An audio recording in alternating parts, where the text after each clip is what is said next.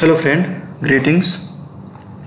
I'm Sandeep Kumar Singh and I'm planning to make a video lecture on the Oracle database administration things into brief. So I will not take much longer and too much detail explanation on the database. So I will try to explain in a brief how to manage and all the topics of the database administration part.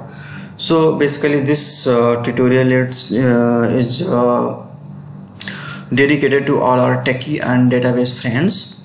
So in my today topic I will discuss database introduction and the processing of Oracle database, how Oracle database works, and Unix kernel, what is the scope of Unix kernel into the database, and how Oracle database processes is dependent on the Unix kernel.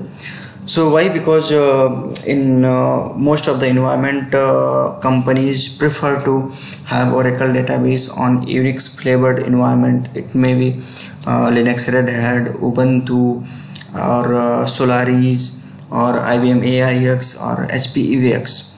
So let's start with our topic, that is introduction to database. So if we talk about the basic definition of the database, so database is a collection of logically related data on persistent storage. It means database is a storage where we are storing our data that has some sense, that has some meaning, and also that data should be saved for future use. It should not be auto erasable. What it means, if we are storing our data, so we can use that data for our benefit in future also.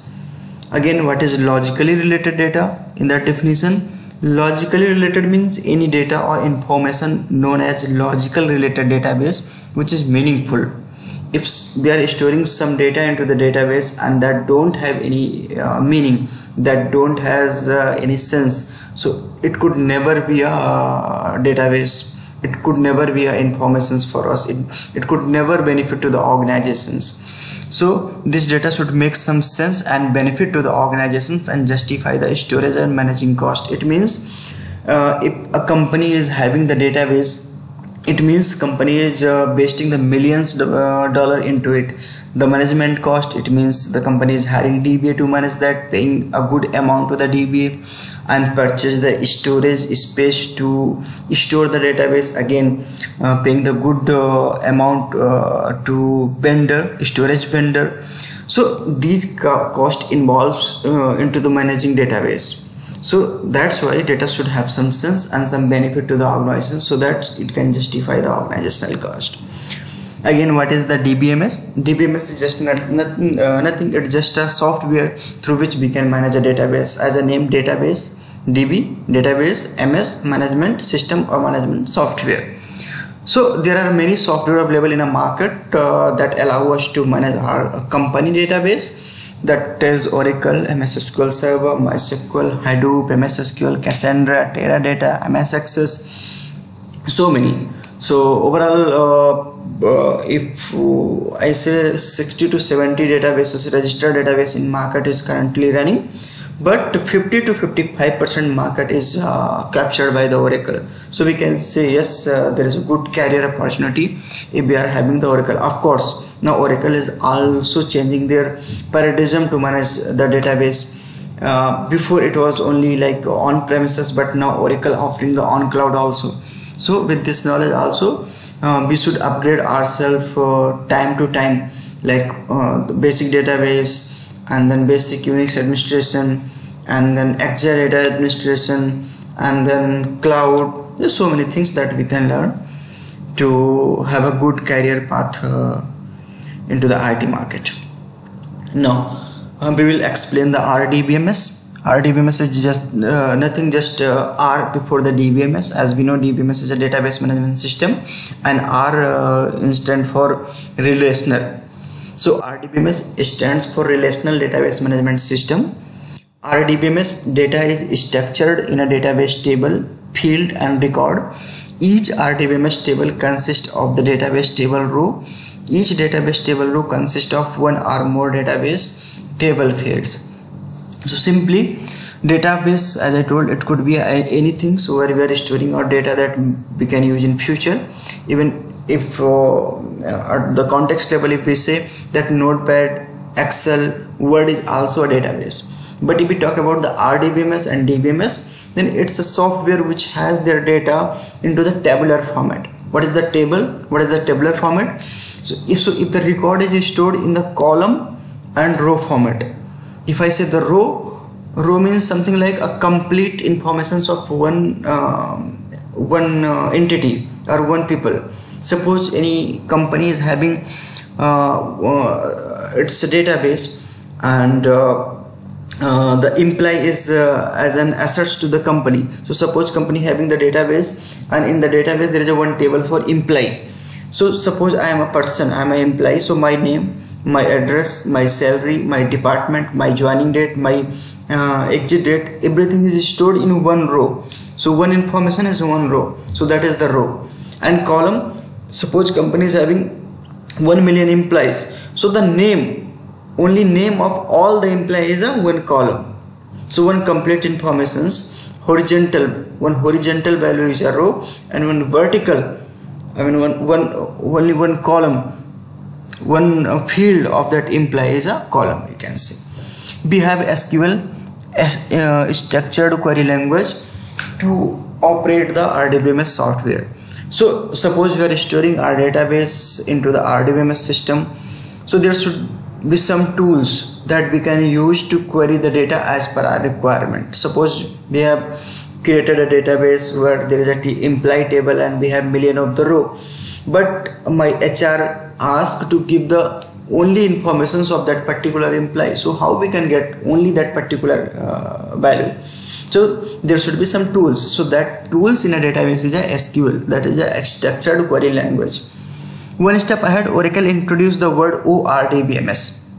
So now Oracle is saying what the RDBMS is, basically we are having is a ORDBMS, means Object Relational Database Management System. Same as C++ introduced the new era in a development language to minimize the work and achieve the good outcome of programming. Who is from development background, they must know in a C++ there is an object. If we can create some object, and that object we can call in one or more packages and procedures. So the object is only one, the programming we have done only one, only we are just passing that value to some other procedure, and the same function, same programming we are utilizing here. Same into the Oracle treat all of its belongings as an object: table, view, sequence, synonyms, index, trigger, procedure, function, everything as an object. So suppose Oracle has one table in one user, some user, suppose HR user, one table, and if other user want to use that table, so it is not required to again that user should create a new table. The same table the next user can use if the DBA granted the permissions. So the same table can be used by any of the user into the database. So that's why it's ORDBMS, Oracle Object Relational Database Management System. Oracle server architecture. So before moving into the detail of Oracle server architecture, I would like to just give a brief about how the software works. Oracle is nothing extra. It's like other simple software as well. So here we can take an example of the BLC. So when we install the BLC, basically we install the BLC to play our video, to play our movies.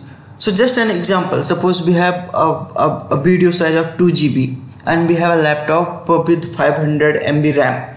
So just think how this 2 GB video is we are able to play into our laptop of 500 MB. The RAM is very less, it's 500, but video is 2 GB. How? So why? Because when we install the BLC took some space into the RAM. If you install and go to control panel, you will see that some MB is taken by the BLC software. It means that much amount it will take into the RAM when we will run the video. So it will take the data from that video files buffer into the RAM into only that much space which has been taken by the VLC, and display and again purge the old data and buffer the new data. So this process is very consistent, so that we never feel that something is happening, but yes, it's buffering the data into the RAM, displaying and again clearing that old data and buffering new, like that. So there is three things into this process. One is the buffering, what the movie is running into the on the laptop, on the RAM is the space occupied by the VLC into the RAM to buffer the movie and run the movie, and background process which is supporting these things, moving data from hardware, I mean from disk to the RAM to display us, and the movie itself which is stored on the hard disk. So similarly in the Oracle as well, there is a three process. First is on RAM, so that we can say SGA and PGA. SGA stands for shared global area and PGA stands for personal global area or programming global area. So, and second part is the background processes which support to call the database from storage from hard disk to the RAM so that client can access, and the third part is Oracle database itself which is stored on the hard disk. Correct? Now next is Unix kernel.